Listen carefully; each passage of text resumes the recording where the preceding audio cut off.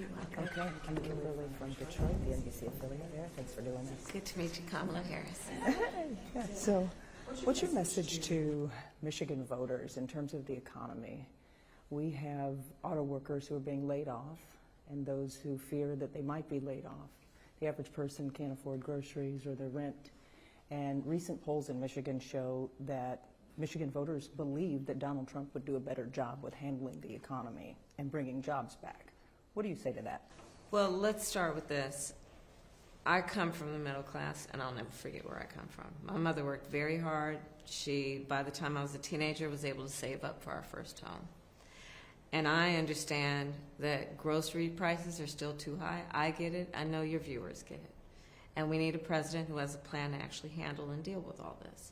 My plan includes bringing down the cost of groceries. In particular, I'm going to go after price gouging by these corporations that have been jacking up prices, costing American families and American working people.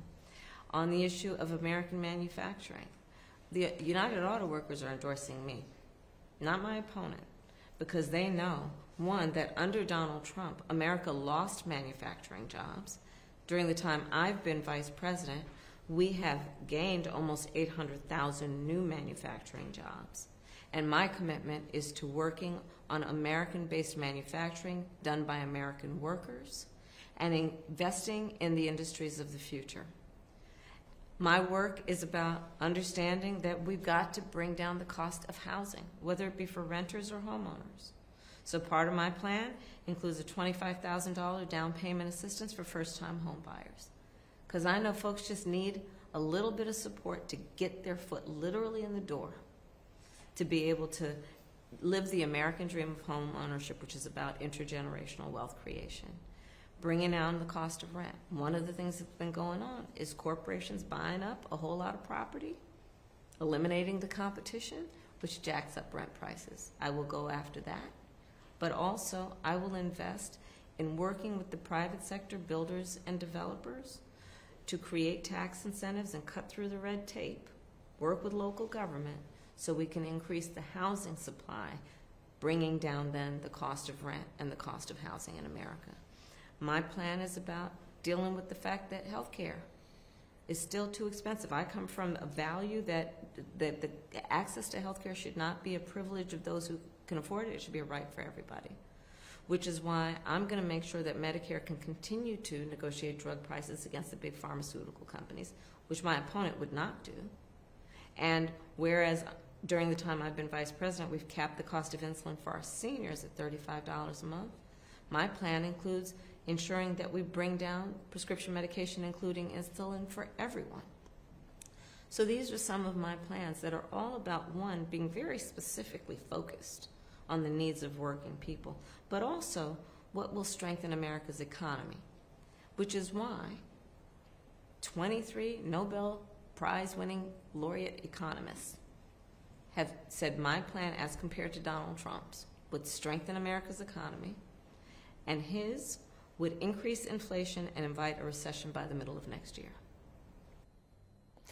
Next question. Michigan has a large Arab American population, the largest in the country, so we really feel the effects of what's happening in Gaza. Sure.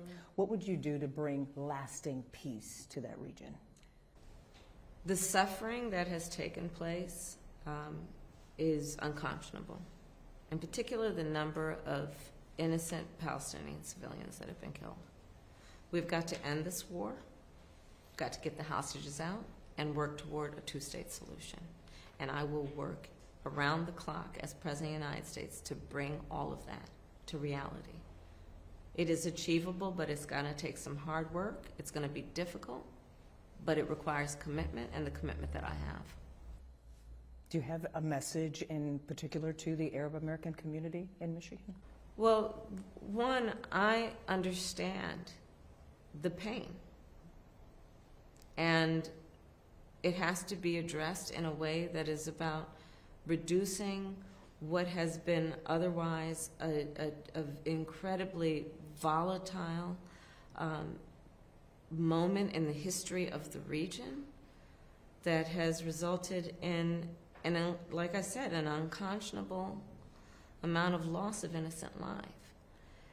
I also know the Arab American, first of all, I'm very honored to have the support of American Arab leaders, but I also understand that when we are talking about that population as voters, that they're not a monolith, and that there are many issues that they care about and want to address, including what we've just discussed, but also including bringing down the cost of health care, bringing down the cost of housing, bringing down the cost of groceries, investing in communities.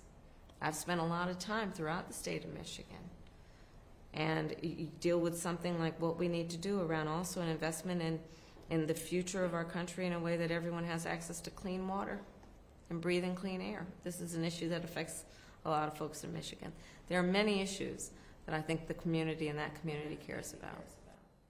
Can you tell me about your speech tonight? Sure. So my speech will be at the Ellipse, and the White House will be behind me. And I will be referencing the fact that on January 20th, one or two people is going to occupy the Oval Office. And if it's Donald Trump, I can guarantee you he will be sitting there stewing over his enemies list. And if I am elected President of the United States, I will be there working on behalf of the American people on my to-do list. And I think that's what the American people deserve. Frankly, I believe, and I see it as I travel the country, including the state of Michigan, people are exhausted with this era of which Trump has been a leader, which is about dividing the American people, having people point their fingers at each other as Americans. People are tired of this approach that's about fanning the flame of hatred and fear. And they're ready to turn the page. They want a new way forward. And that is what my presidency offers, which is about bringing the American people together, knowing that the vast majority of us have so much more in common than what separates us. And we need leadership that recognizes that.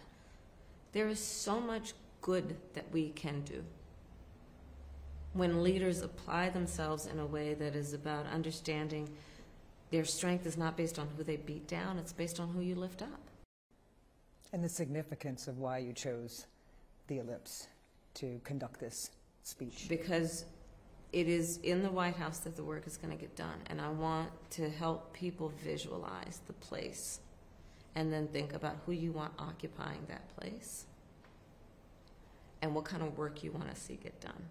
Do you want it to be about someone who is talking about the enemies within, talking about America's military going after American citizens? Or do you want someone who is there working on challenges, working across the aisle? I'm very proud to have the support of many prominent Republicans who know that we need a President of the United States who takes seriously the oath to defend the Constitution of the United States and to do good work that's about bringing people together. This is kind of like your closing arguments. You're acting like your prosecutor days. Is this what the plan is? You're right. Mm-hmm. You're right. Yeah. And it is my responsibility to make my case to the American people and to hopefully earn their vote. Thank you. Thank you very much. Thank you for the time.